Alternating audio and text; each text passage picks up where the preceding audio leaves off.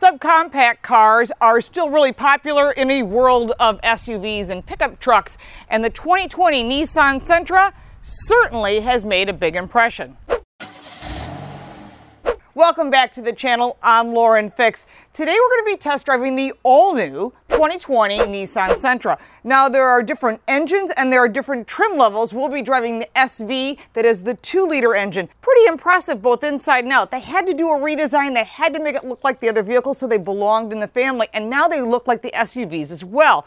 Instead of standing out in the crowd, they made it stand out in a crowd in a lot of other ways. We'll test drive the performance, the safety, and 10 categories, and in the end we'll give you a Car Coach Reports rating, because what you're going to get here is a lot more information than the dealer's going to tell you. They're going to try and sell you on the vehicle. We're going to give you information so you know if this is the right fit for you. And in the end, we'll give you a Car Coach Reports total so you can compare it against some of their competitors, and we'll tell you what those are as well. If this is your first time to the channel, we do a lot more than just car reviews. We give you good information so you can have car smarts, because knowledge is power. So don't forget to check out our website, subscribe, and hit that little bell so you don't miss anything. There are so many improvements on the Nissan Sentra. Let's start by taking it for a drive. The base engine for the Sentra is a 1.6-liter engine. The SV and the SR, which are the two top trim levels, have a 2-liter engine with 149 horsepower and 146 pound-feet of torque. Now, when you're looking at a vehicle like this is not meant to be a performance car. There is no performance sport mode in this vehicle, and you wouldn't want one anyhow because it doesn't make any sense. There's also no start-stop technology, which I think improves the performance because it's so frustrating to have to stop at a light and have the vehicle shut off. The fuel economy is 29 miles to the gallon in the city, 39 on the highway, which is pretty good. It's a combined of about 33, and that's about what we got. We had this vehicle for a week, and we really liked it. Actually, I'm surprised at the improvement, and not just the transmission. Yes, it's a CVT. I'm not a fan of them. Most people aren't. But in this case, it's helping improve the fuel economy, which is a big part of owning a subcompact car. But this car is subcompact in category. But what you're getting for your money as far as a performance standpoint and fuel economy, I think it's a little bit more than that, and Nissan's done a really great job. The pickup on this vehicle, as you can see, it's okay. It's not really neck snapping, but that's not what you're looking for. Performance-wise, this vehicle earns an 8. Handling is an important factor when you have a small car like this. You want to have good brakes, and in this case, front disc brakes, rear drum brakes, which in my mind is mind-blowing that they still even sell any vehicles with drum brakes, because although these do the job, drum brakes are pretty old school. Like, I haven't seen drum brakes on the rear vehicles other than this vehicle in quite a long time. So they're trying to cut corners. I get that, keep the cost down low. I get that as well, but I'm really not a fan of drum brakes. They're just not very up to date, and you're not getting as good a braking as you would if it was 4-wheel disc brakes. But overall, it has a comfortable ride. It's a pretty quiet ride, and even on these rough roads here in New York State, it handled them pretty well and absorbed a lot of that. And that's important, that you have a quiet cabin. It's part of the handling because it's all that noise that comes from the roadway, but also the handling of this vehicle. And they've done a nice job making it on the sportier side. And although it's far from a sports car, I think they did a really good job on the upgrades, because the suspension is completely new. And for that, handling is a 9. Part of the safety features are rear automatic braking. If you're backing up and there's something there, you don't want to drive over it, obviously, especially if it's a person or an animal. This vehicle will come to a stop, and that's really important. It also has rear seat alert, so you don't leave something in back or someone in back. That is also very important. And one of the things that Nissan offers that no one else has is the easy tire fill alert. When you fill up the tires, in case you don't know where to check the tire pressure, inside the driver's door, for those who don't know, it'll actually give you an alert, and that's easy, and it makes it easier for people to check their tire pressure. One additional factor that I think is very important is the National Highway Traffic Safety Administration, NHTSA, gives this a 5-star crash test rating, and for safety, it earns an 8. When it comes to visibility, it's not just the windshield, which is a huge piece of glass, and that is good. It is long, so you get plenty of visibility. The sides are also important. When you look at the sides, it's not just where you rest your arm on the sill, but if the sill is up too high, you lose some of your visibility. And in this case, it is a really nice height, so you can still get plenty of visibility. When you're looking out the back, there are 3 headrests that are blocking your vision. This is a subcompact, and in that case, you can see that you can only do so much other than removing the headrest, which I guess you could do, and didn't have anyone sitting in back. So there are some limitations, but there is a backup camera, and that is actually a good thing. And for visibility, we gave it a 7. When it comes to seating, these seats are really good looking, and they are the new zero gravity seats. Now, the entry-level vehicle doesn't have that, but this is the upgraded version. So the zero gravity seats are good, and there is lumbar and power seats on the driver's side, but on the passenger side, there's literally nothing, just manual controls. Let's take a look at the second row, and we'll give it a rating. Now that we're back in the second row, I'm 5'8", so there's not a lot of headroom, but there's good knee room and good shoulder room, so I think you could get 3 across the back seat. It might be a little tight for a long road trip, but overall, there's pretty good space. Going to the center console, there is 2 cup holders and there's 1 USB connection. I think you could use more than one if you've got 3 people back here. Storage in the doors.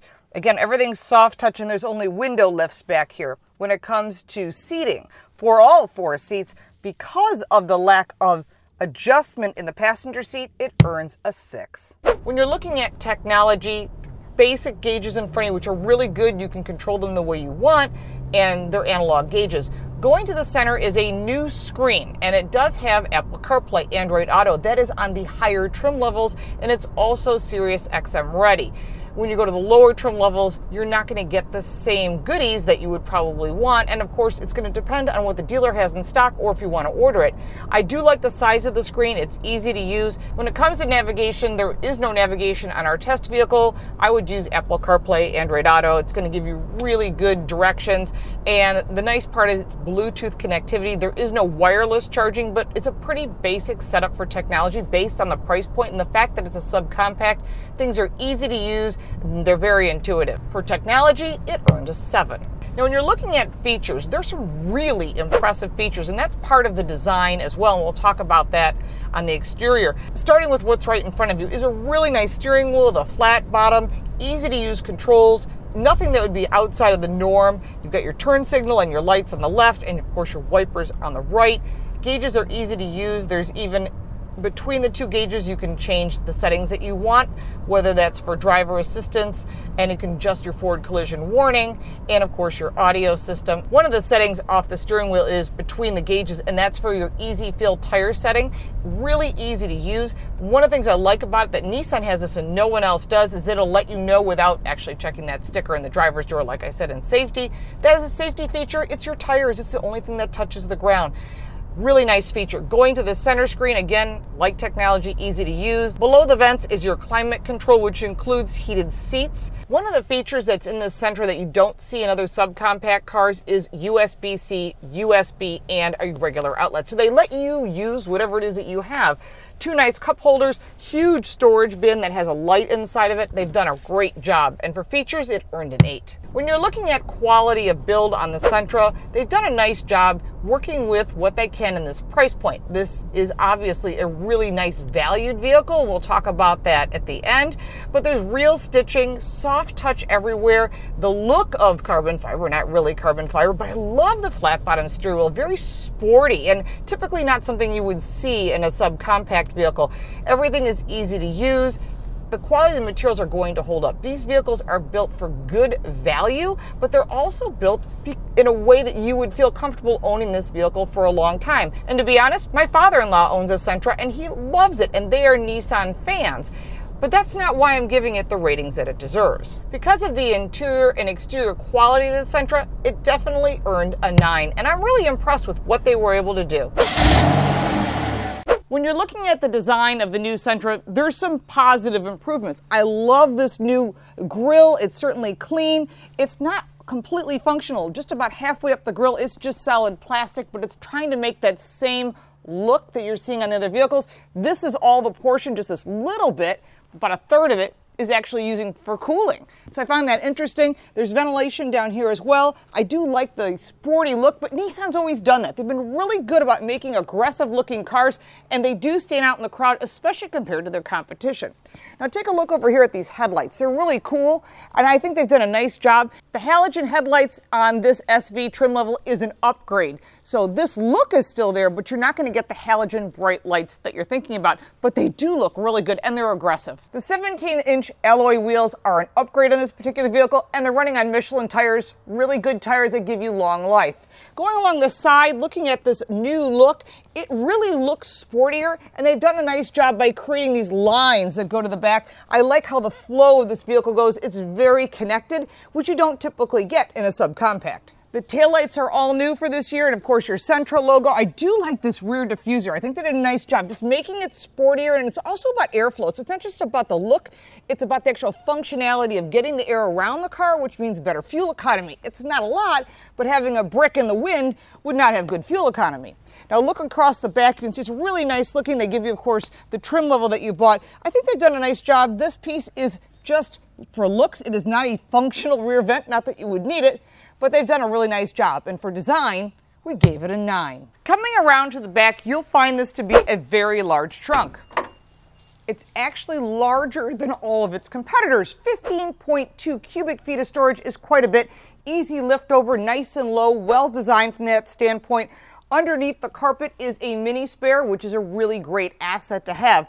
When you're looking at the competitors in this class, and literally every manufacturer is still making something in this category, there's a lot to choose from. With a starting price of $19,000, and our test vehicle came in at $24,000, this is not the top of the line. Yes, you can do the SR and make it a little more expensive, but for $24,000, of course, it's full retail, and I would never recommend paying full retail. You got a value score of 9. Also remember that the warranty is 3 years, 36,000 miles, but the drivetrain is 6 years, so keep that in mind when you're comparing each vehicle to the other.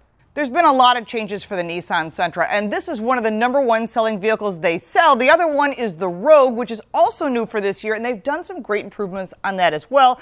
You'll be able to check that out on our channel. The link for our channel is down below if you haven't subscribed. I think Nissan's done a great job completely redoing the Nissan Sentra. They've also redone the Rogue. Those are their 2 best-selling vehicles, and they really need them to compete with the competition, and they've done that. They've made it good looking, both inside and out, and they've really hit a lot of positive points. There were a few negatives along the way, but other brands have their negatives as well. When you total up all 10 categories for the Car Coach Report's rating, it earned an 80. And I have to say, we have driven all the competition, so don't forget to check that out on our channel. If you got value from this video, make sure to give it a like and a share, and add your comments down below. We'd like to start the community, hear what you have to say. You own a Sentra, you love it, you didn't buy one. What did you buy? Did you get a great deal? Let us all know. Let's start the conversation. If I didn't answer a question that you might have about the new Nissan Sentra, put it in the comments down below. I love to get everyone talking and learning, so when you go into the dealership, you get more information than they're going to give you, and you'll decide on the right vehicle that fits your needs. Thank you for your support on our Patreon page. Follow us on all forms of social media at LaurenFix, and we'll look forward to seeing you next time. Have a great day.